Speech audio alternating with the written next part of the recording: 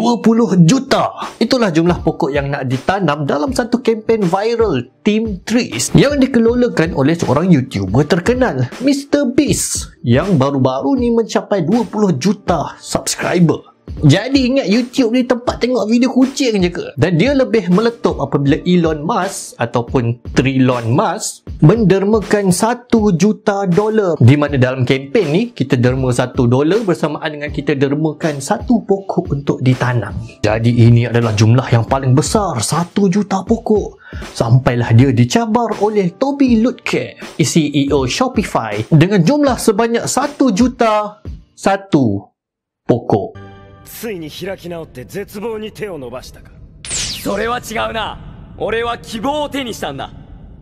俺の引いたカードは封印されしエクゾディア。Jadi kenapa isu penanaman pokok ni meletup besar? Satu, sebab ia memang adalah satu usaha kita nak lawan krisis yang paling besar yang melanda tamadun manusia sekarang ni, iaitu krisis pemanasan global dan perubahan iklim. Jadi kenapa krisis ni dianggap besar sampai kita kena tanam pokok ni? Sebab krisis ni lah yang dijangka akan menamatkan tamadun manusia menjelang 2100. 2100 bang, tak lama tu. One Piece pun tak sempat habis sebelum 2100. Dan selain tu, mungkin kempen ni jadi besar sebab orang takut kena marah. How dare you? How dare you?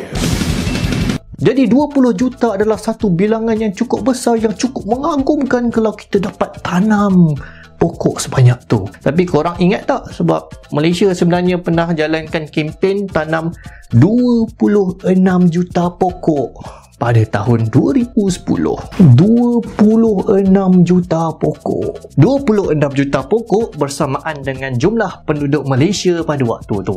Dan pada tahun 2014, jumlah pokok yang ditanam oleh Malaysia, negara yang kecil ni, tanpa kempen antarabangsa ni adalah sebanyak 50 juta lebih. Dan sekarang dah 2019, maksudnya lagilah banyak pokok-pokok yang telah ditanam oleh kita. Tapi yalah, orang ramai tak tahu sebab tak viral. Jadi ya, negara Malaysia dah tanam lebih daripada 50 juta pokok. Tapi adakah ini macam nak claim? Nak claim ke ni? Memang pun. Sebab claim ni bagus kalau dia benar. Dan apatah lagi kalau dia dapat menggalakkan lagi orang untuk terlibat sama dalam kempen menanam pokok ni. Macam yang tengah berlaku sekarang ni. 20 juta, 50 juta bukanlah nombor yang paling besar pun untuk penanaman pokok. Rekod yang paling besar setakat ni adalah 350 juta pokok sehari yang dicatatkan oleh Ethiopia pada bulan 8 tahun ni. Jadi semua ni adalah usaha yang baik yang perlu disokong, tak kisahlah siapa yang buat. Tapi bagi kita rakyat Malaysia, terutama sekali bagi kita yang beragama Islam, apatah lagi kita kena sahut cabaran, sahut usaha untuk menanam pokok ni, sebab itulah tujuan kita dijadikan di dunia adalah sebagai khalifah untuk memelihara dunia, untuk menjaga bumi ni daripada kerosakan yang disebabkan oleh tangan-tangan manusia. Jadi ada tak yang nak sahut? Bagi duit derma pokok ni mungkin bagus, tapi yang lagi bagus adalah kita tanam sendiri depan rumah, belakang rumah kita sendiri, yang mendekatkan diri kita dengan pokok. Samalah pada orang yang cakap ni pun, kelas tanam pokok form 3 kot, tu pun dalam akmal pokok kacang kelas bio.